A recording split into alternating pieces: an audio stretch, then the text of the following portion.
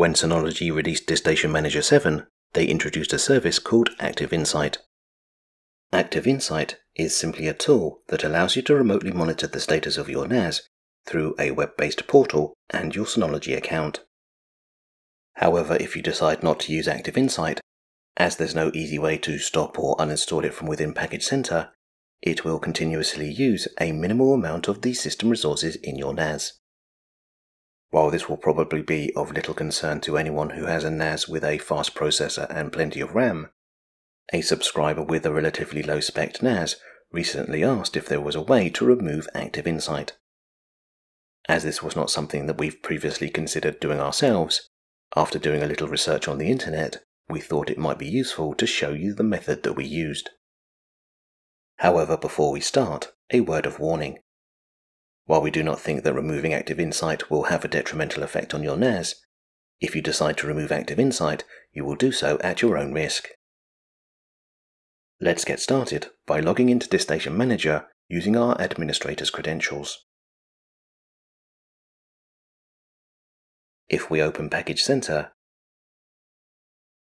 you can see that Active Insight is currently running and there are no options to either stop or uninstall it.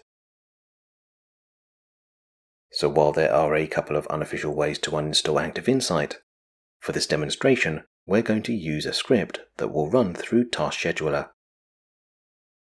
If we open Control Panel and under the heading Services, select Task Scheduler, we will find listed any tasks that our NAS has been set up to run automatically. These tasks might include running backups or checking the status of our hard drives. Let's select Create and choose a task type. As you can see, we have two options: Scheduled Task and Triggered Task. A scheduled task will automatically run on a specific time and date, while a triggered task will only run when a specific condition is met. For the task we're about to create, we can use either task types. However, we've decided to use Triggered Task for the following reason. While Active Insight will not automatically reinstall itself if we reboot our NAS, it might reinstall itself as part of a future update to DiskStation Manager 7. So because our NAS normally remains powered on 24/7, and because installing system software updates will usually require a reboot, we've decided to create a task that will only ever run after our NAS restarts. Let's select User-Defined Script. In the Create Task panel that opens, we have two tabs: General and Task Settings. Let's start in General by giving our task a name. Next, we need to assign user rights to this task, and because uninstalling Active Insight requires elevated access rights, we need to choose the option Root. In Linux, the root account is the account with the most privileges, and unlike our administrator's account, has absolutely no security restrictions, which means that unlike our administrator's account, a mistyped command from root could easily wipe out crucial system files. Under Event, we can instruct our task to run on boot up or on shutdown, to which we will choose Boot Up. We then have an option to enable or disable the task. If we now select Task Settings, the first option is to send an email every time we run this task. We then need to enter the email address where we intend to send the email to.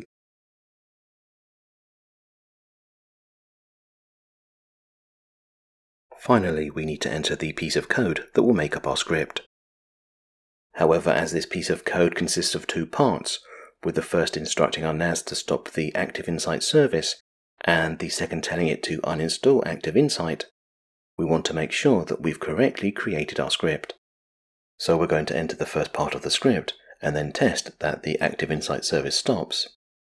We're then going to add and test the second part of the script, which uninstalls Active Insight. If we select the User-Defined Script field, we first need to type Synology stop Active Insight, and then select OK.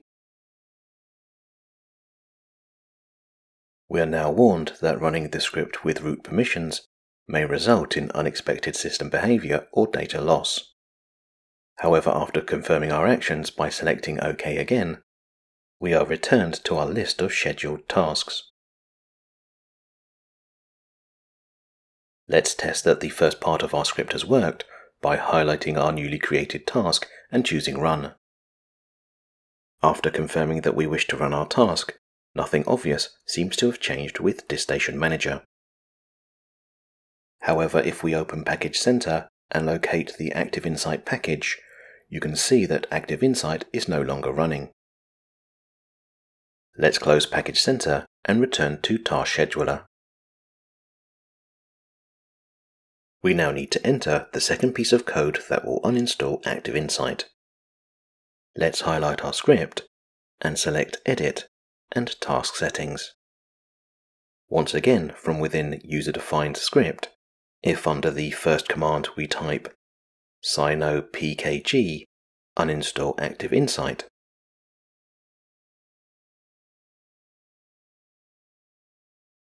after choosing OK and then confirming our actions, we are once again returned to our list of tasks. Let's once again run our script. As nothing obvious seems to have changed with DiskStation Manager, let's return to Package Center and check the Active Insight package. As you can see, Active Insight has now been uninstalled. However, if for whatever reason we need to reinstall Active Insight, by simply clicking Install, Active Insight will be reinstalled onto our NAS. As we mentioned earlier, we think that Active Insight should not reinstall itself again unless perhaps there is a major system update. So there's no reason to leave our newly created task enabled to needlessly run whenever we reboot our NAS. If we return to Task Scheduler one final time and remove the Enable tick from our Uninstall Active Insight task, our task will no longer automatically run. However, if in the future Active Insight reinstalls itself, by simply highlighting our Uninstall Active Insight task and selecting Run, we can quickly uninstall Active Insight. So to summarize, in this video we took a look at how you can use Task Scheduler to create a script that will stop and uninstall Active Insight. We then disabled our scheduled task so that it can only be run manually.